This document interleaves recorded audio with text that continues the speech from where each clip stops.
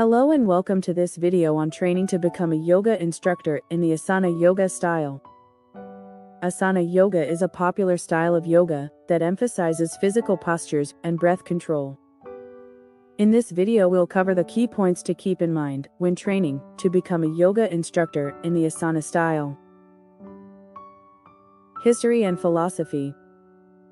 First, it's important to have a basic understanding of yoga philosophy and history. Asana Yoga has its roots in the ancient Indian tradition of yoga, which emphasizes the union of mind, body, and spirit.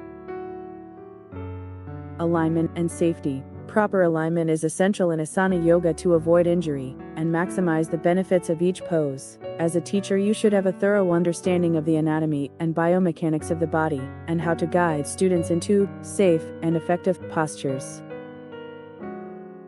Sequencing.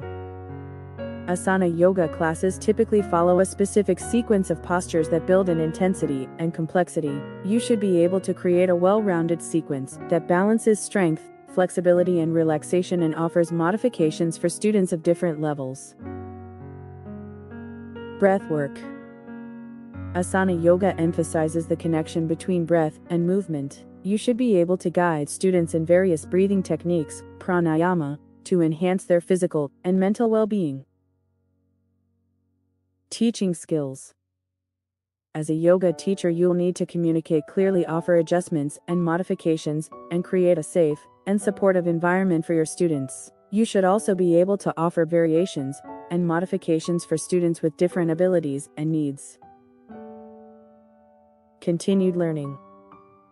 Finally, it's important to continue learning and growing. As a teacher, attend workshops and trainings, read books and articles, and practice regularly to deepen your understanding of the practice and refine your teaching skills.